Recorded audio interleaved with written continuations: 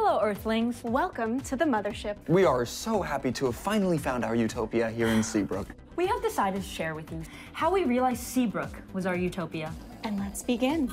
I think we should start with my story. It all started when we learned there was a planet made entirely out of froyo. We had to investigate. Once we landed, our excitement quickly turned to terror as we were caught up in a blizzard of mint chocolate chip. Cold and disoriented, we tried to find our way back to the ship. I saw two bright lights shining through the storm. And as the lights got larger and brighter and the storm suddenly cleared, it wasn't our ship we were headed towards.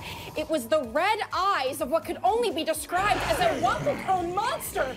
Quickly finding the coordinates of the mothership, we ran away as fast as we could and barely escaping the snarling creature, trying to scoop us into their cavernous cone head. We decided to get out of there immediately so we could begin the search for a planet where froyo didn't stand a chance. It is my turn to tell you about the unbelievable planet we found next that was made entirely of water. We quickly decided that this might be the perfect home for us since we can communicate telepathically. Living underwater seemed rather logical. Once we got underwater, however, we quickly learned how wrong we were. Every cave we explored had some sort of sea creature already living in it that was not willing to share their space.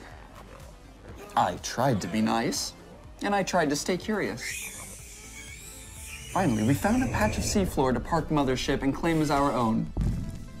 We spent the next 3 days setting up our homestead and getting everything perfect, and then we all realized that we all hated swimming and missed seeing the stars.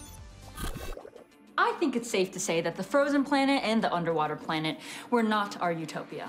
But then, we thought we had finally found it. The perfect planet. It had food and water and trees and incredible Wi-Fi. It was perfect. Until we ran into them. Fire-breathing unicorns. Sure, they sound cool, but I promise you, they are not. They are mean and scary and relentless. Anything would be better than them.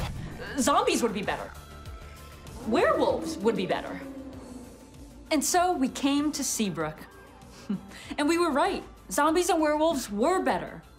Sort of. We can handle them.